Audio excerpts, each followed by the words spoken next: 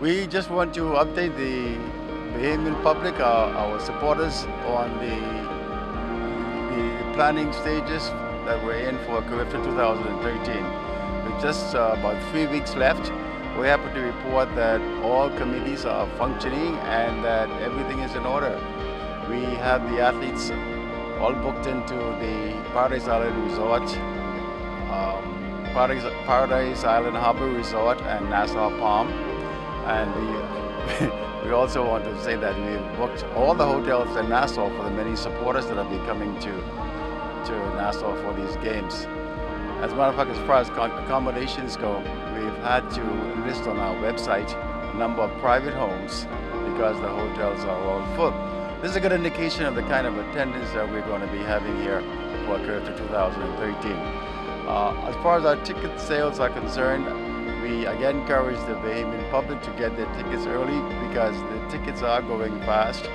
We have many different zones. Some people have heard that all the sections are sold already. That is not the case. There's still many tickets available. Probably some of the choice seats have been taken already. But again, if you're interested in getting those, you've got to go to the Thomas A. Robinson Stadium box offices to get your tickets early.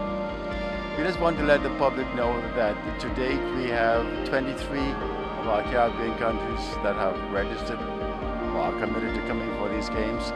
Over 540 athletes and 150 officials. The rest of the Caribbean have indicated that they're going to be coming to these games, which are promising to be the best ever. So we're looking forward to some exciting games. We want to ask Mike Sands, now president of the B3As, to give us an update on the preparation of Team Bahamas. How's the team looking, Mike? Well, we're excited. You know, our trials will be held on March 15 and 16. That will determine the Team Bahamas athletes to CARIFTA 2013.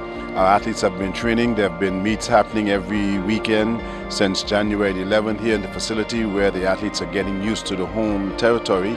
As we speak, there's the BISS that is taking place, and of course there'll be last week there was the GSSA, and of course there were club meets. Last Saturday we had a special throwers meet because our throwing athletes have been a little inconvenienced due to the simultaneous repairs to the facility.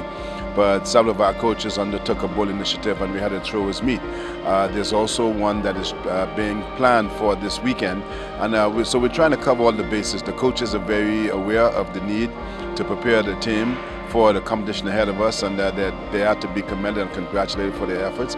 March 15 and 16 will be our trials that will determine Team Bahamas, as I said earlier, and on the 17th we will announce that team.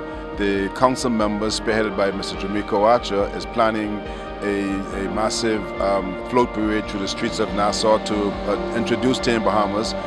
We're also considering some other things that will continue to support the efforts. And so I just want to say to the Bahamas, we must get your tickets today, don't delay, because our other friends and colleagues from Jamaica, Trinidad and Bermuda have already secured their tickets.